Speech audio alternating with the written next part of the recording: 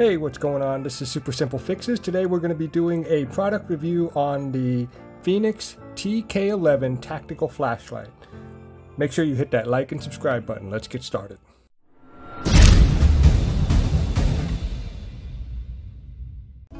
This is what you get for the money. You get the flashlight, you get a battery case with no battery, battery sold separately. You get this separate case. I'll leave the specs in the description, so I don't have to talk about all of that. But you can see that there's a button and there's 3 settings right here. But first thing I'm going to show you is the battery that I actually ended up getting. This is a rechargeable battery, so I got this one right here. You can actually get a separate mount to hook this on to the top of your gun. I don't have that, but this in itself, this flashlight is really nice because it's got 1600 lumens. Kind of stuns someone if it's dark and they're not expecting anything like that. Go look at these 3 settings here. Right now it's in lock, so you can see that little line right here, right next to the lock, and you can't actually press it, so that's pretty cool. You can hook it to your belt on this setting. It won't accidentally go off. This setting right here is your standard light, okay? And if I shift it all the way up here, this is my 1600 lumens.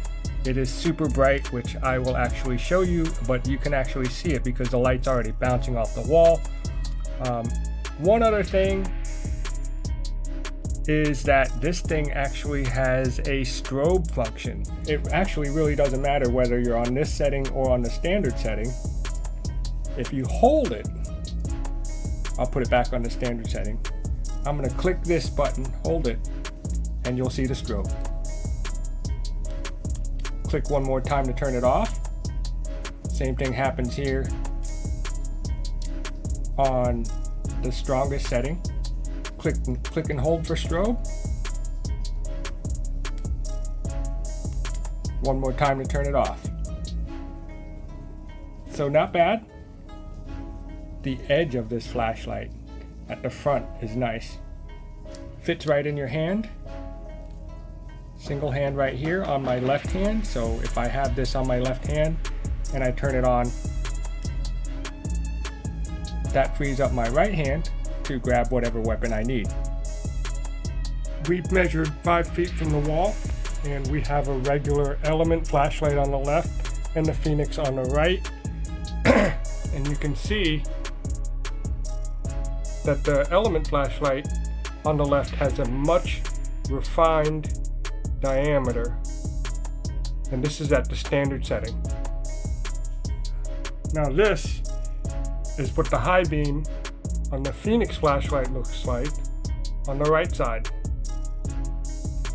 Here we're going to test the waterproof ability of this Fenix flashlight.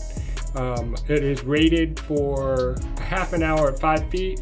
I don't have 5 feet of water, but I'm going to drop it in here and cross my fingers that this thing doesn't go out on me. Here we go.